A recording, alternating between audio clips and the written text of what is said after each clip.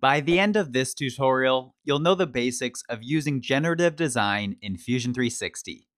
If you haven't heard, this week at Autodesk University, they announced that everyone with one of the new license types can use the generative design tool for free until the end of this year. If you've migrated to the new personal use license type, then you should now see the generative design option in the workspace dropdown list. Normally, using generative design would require the use of cloud credits to run the studies. However, until January 1st, 2020, they're making it free for everyone, and running studies does not require any paid cloud credits. So this is the perfect time to play around with generative design, even if you don't need it for any current projects. If you think Autodesk should extend the free use further into 2020, then comment yes down below in the comments.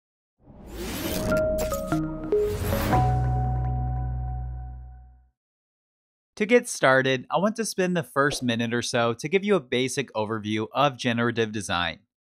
To start, I should clarify that generative design is not something unique to Fusion 360. Many other CAD programs offer an alternative set of features, and there are even a few standalone programs. The basic premise of generative design is that we let the computer generate a large number of ideas in a much quicker fashion than we could ever explore on our own. Every generative design workflow starts by the designer or engineer creating simple shapes as the skeleton or minimum requirements for the part. We then need to define some rules or guidelines such as materials, size, weight, force, manufacturing methods, cost, and so on. The computer program then takes the defined set of rules and our basic model and generates hundreds or even thousands of potential design solutions. From there, we're able to filter and select the outcomes that best meet the needs of our problem. If you do a quick Google search for generative design, you'll see some cool examples in several different industries. Now, the transportation industry, particularly the automotive and aerospace segments, have been utilizing generative design to cut down on the number of parts required. We're also starting to see the adoption of generative design in architecture and many other industries. Let's now get started by jumping right into Fusion 360. For this tutorial, I'm going to use one of these sample parts so it's easier for you to follow along and so you can run your first generative design study in about 15 minutes. Within your data panel, you should have a generative design samples folder. If you double click on that, we're given a few different sample parts that we can utilize to learn generative design. I'm going to double click to open the GE bracket. Then, you'll see that all the demo files are locked until we create a copy. We'll need to select the File menu and Save As so we can start working with a copy of the file. We can now enter the Generative Design workspace by selecting it from the drop-down list.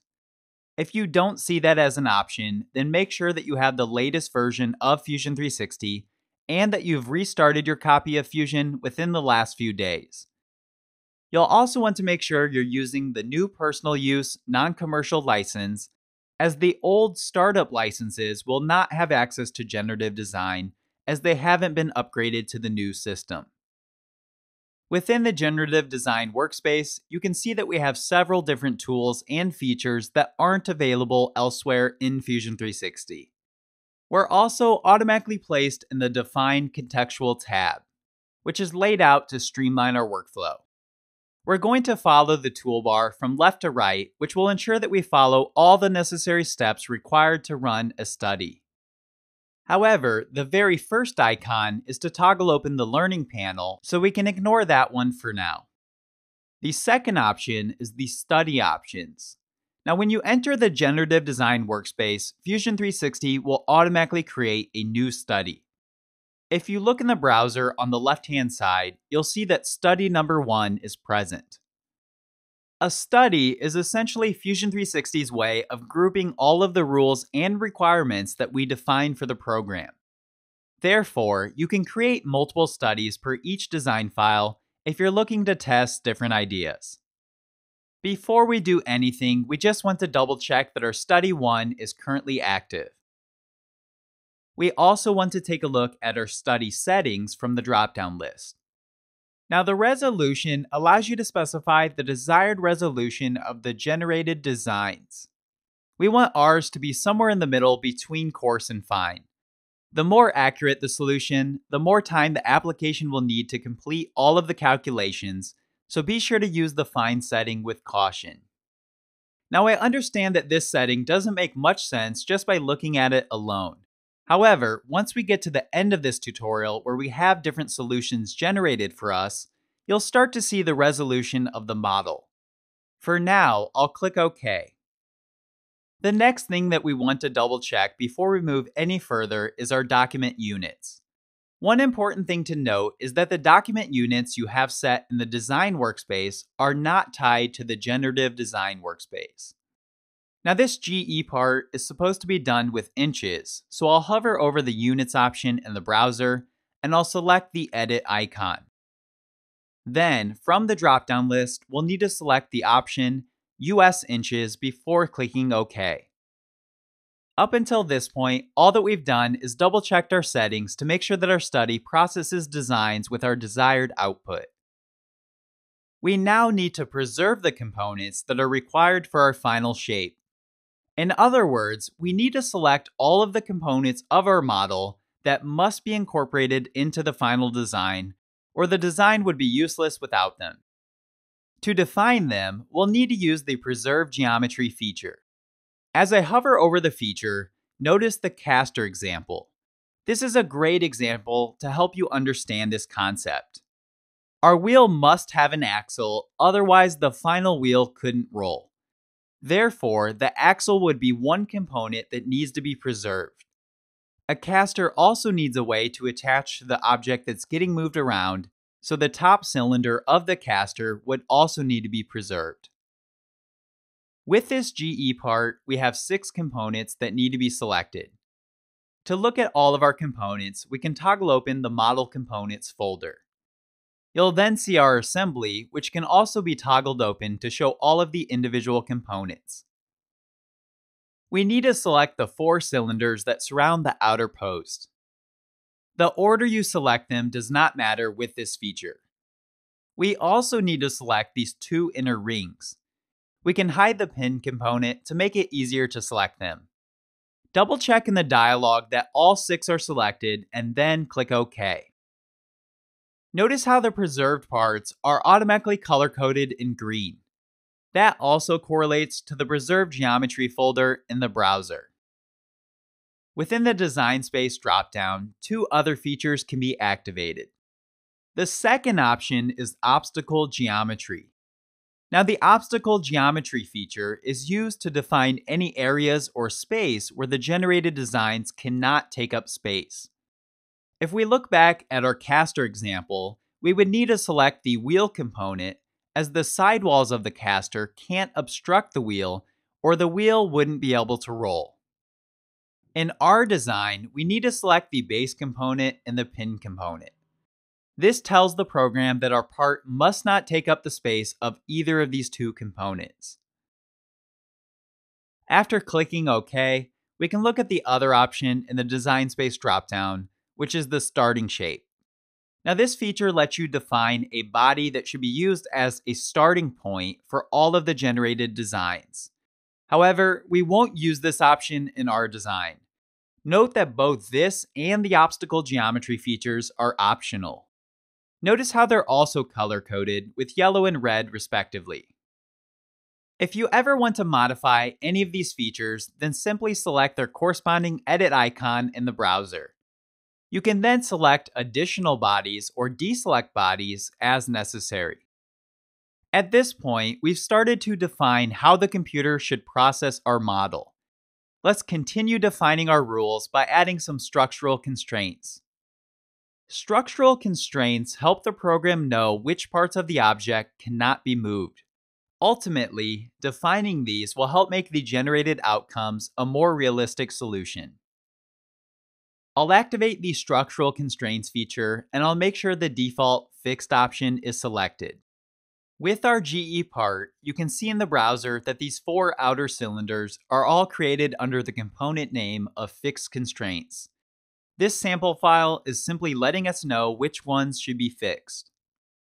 We'll need to select all 4 and notice how the lock icon appears to let us know that we have a fixed constraint on them. After clicking OK, you will also see that we now have a load case 1 in our browser, which houses the constraints. After defining the constraints, we'll need to define the structural loads or the forces that need to be factored into our design solutions. I'll select structural loads in the toolbar. Let's add some varying forces to the ring components or the middle of this part. I'm going to hide the pin component so it's easier to select the rings. We can then select the inside of both rings. Now it defaults to the angle option, but let's switch this to the vectors option so we can define a load per each axis. For this first structural load, I'm going to type out 8,000 in the Z input field.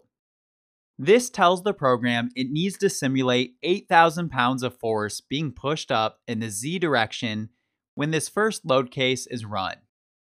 After clicking OK to confirm our structural load, we'll see that it is added to our load case 1 within the loads folder. Our first load case is all set up and ready to go, but this is where we can really utilize the power of computing and generative design. I'm going to right-click on the load case 1 and I'll select Clone to create a copy of it. Let's clone this a total of 3 times so we can set up 4 different load cases to be tested within our study. At this point, we're ready to define load case number 2. I'll double-click on it to activate it.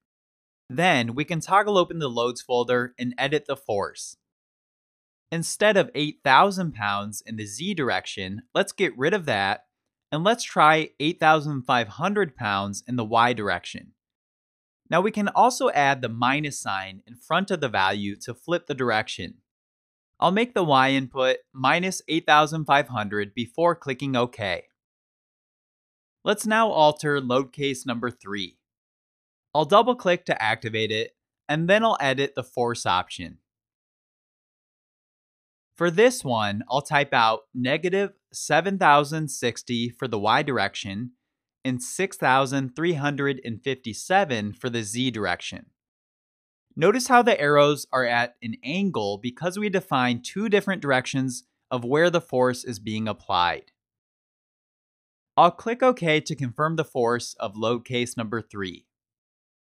I'll now activate load case number 4, and this time I'm going to right-click on the force option and I'm going to delete it. For the 4th load case, we're going to apply a different force to each one of these inner rings. I'll activate the structural loads feature, and then I'll select the inside of the ring closest to us, or ring number 1 in the browser. I'll switch this to the vectors as well, and then I'll type out a Y value of negative 1,400.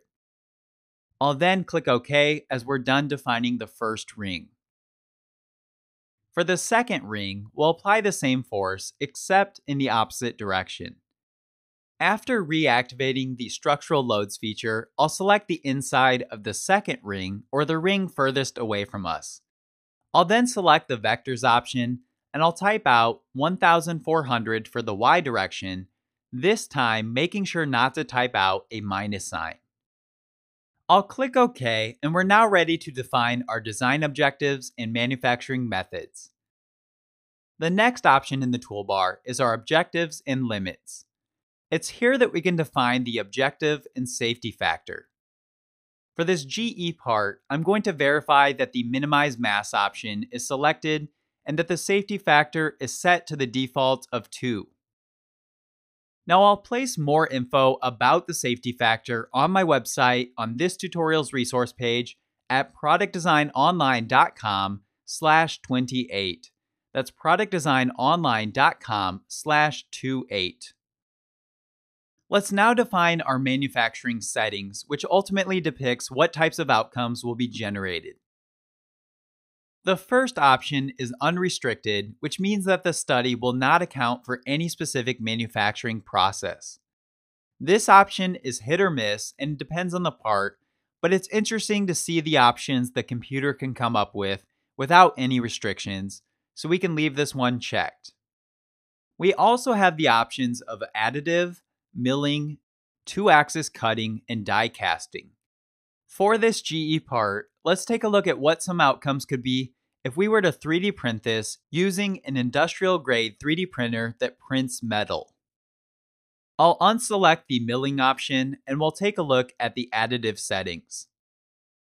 For the overhang, I'll bump this up to 50 degrees as we'll be working with a printer that can go straight out. For the minimum thickness of the part, I'll switch this to 0.05. Because we only have additive selected, we'll end up with two different types of outcomes, those with additive manufacturing in mind and those without. I'll then click OK as we're done with these manufacturing settings. The last thing that we want to define before we generate all the ideas would be the materials. Now, the materials are yet another key consideration that the program will combine with our other rules to come up with the viable solutions. Because we're planning on using a metal 3D printer, we can apply some various types of metal. Activate the Study Materials feature, and you'll see it looks similar to our Appearances or Physical Properties dialog. Let's go ahead and right-click on the aluminum material and delete it. We want to explore some different stainless steel options, so I'm going to first make sure that the library is set to the Fusion 360 Material Library. I'm also going to select the Metals folder so I can scroll down and look at the stainless steel options.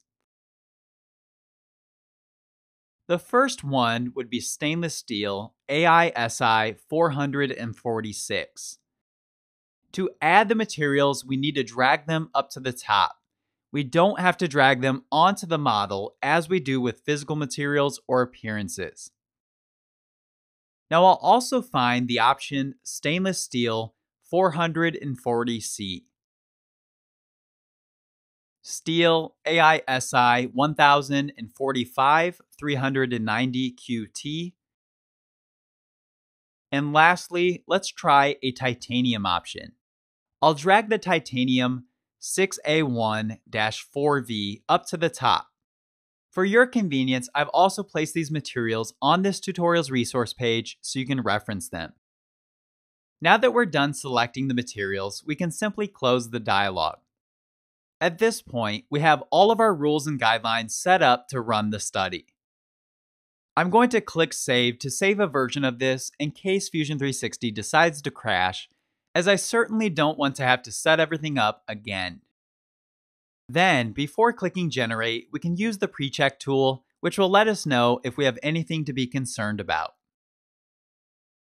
As you can see, I'm receiving a warning because one of the bodies is hidden. This is a great reminder that we need to turn the visibility of the pin component back on by selecting its eyeball icon in the browser. If I select the Pre-Check tool again, we should get a confirmation that we're all set up. To generate all of the potential design solutions, we need to select the Generate feature. This is where you would typically need to have cloud credits purchased, and it would let you know how many cloud credits are required to run your study. However, if you're watching this before January 1st, 2020, then you'll be able to run as many studies as you would like absolutely free. Again, let me know if you think Autodesk should extend this free period into the new year by commenting yes down below in the comments of this video. While you're at it, hit that like button if you're learning something about generative design. This dialog shows that this would cost 100 cloud credits, but notice that 100 will remain as it's currently free. I'm going to hit Generate One Study to submit the study to the cloud. Now you may get a warning message that thumbnails for the outcomes will start to appear. This is just letting you know that your screen may be blank for a little bit while things begin to process, so we can go ahead and click OK. Notice how we're now placed in the Explore Contextual tab, which hosts a number of features for looking at and refining the results that are generated. The number of results generated depends on how many materials and load cases you set up per each study. This will also affect how long it takes your study to be fully processed. Next to Study 1, you'll see a spinner icon while the job is processing. When the job is completely done, you'll see a checkmark icon. For the sake of this tutorial, I'm going to speed past this so you don't have to watch things process. But note that this did take about an hour for everything to process in the cloud. Generative design is very resource intensive, which is why it normally requires cloud credits. Now that all the designs are done processing, we can take a closer look at them. First off, you'll see at the top that we have some sorting options. For example, we could sort this by mass. Then, on the left-hand side, I'll drag the mass slider down until about 2.8 pounds. We're then left with only a few options that weigh 2.8 pounds or less. Now the names are truncated, so you'll have to let your mouse rest on the bottom of the thumbnail to see the full name. I'm not going to spend much time covering all the details in this beginner tutorial, but let's select one of the files to take a closer look. As you can see, once you select a design, you can orbit the object in a similar manner to the standard model environment. You can also use the slider at the bottom to flip through the different variations or design solutions. One of the neatest features is the ability to select Compare in the toolbar. This allows you to select multiple models to compare with one another. You can also further analyze the designs by looking at the stress view and design space views. Now I want to show you how to export your design, so if you do spend some time playing around with generative design, you're able to 3D print your final outcome. You can simply select Create New Mesh from Outcome to generate a mesh file. Otherwise, if you want to bring the design back into the design workspace to make edits, you can select Create New Design from Outcome. This will take a few minutes to process. However, once you click the Create New Design button, you'll start the process and you'll get notified when the file is ready. In the New Design Ready dialog, click the Open Design option. The design then opens in a new Untitled tab where you can make further edits or export the model as an STL file. One of my favorite parts about this process is that the organic shape in the middle is created with T-splines. This means you're able to further edit the design in the form or sculpt environment, which comes in handy if the part is near perfect but needs some minor adjustments. To summarize, generative design is used to create a large number of design solutions that wouldn't be feasible to manually create one by one. After defining the rules and materials for your study, Fusion 360 can create several design solutions, which can then be further defined to help you come up with unique cost-saving designs. Last but not least, I want to give a shout out to all the new patrons and the supporters who have bought me a coffee over the last week. Special thanks to the new patrons Lars, Herschel Wiggins, Anonymous, Jason, and Heuristic Bishop. Also, thanks to those who supported the channel via my Buy Me a Coffee page: Felipe B, George C, and Jason Cagle. If you have found my tutorials to be helpful in any way, then consider supporting my content by becoming a patron or by making a one-time donation on my Buy Me a Coffee page. All of the contributions help me keep the website up and running and will help me continue to create high-quality tutorials, including many more courses that will be released in 2020. As always, I truly appreciate you taking the time to watch this tutorial. Be sure to hit that thumbs up icon if you learned something in this video. Click that Patreon logo right now to be part of the Product Design Online community and to gain access of the tutorial demo files.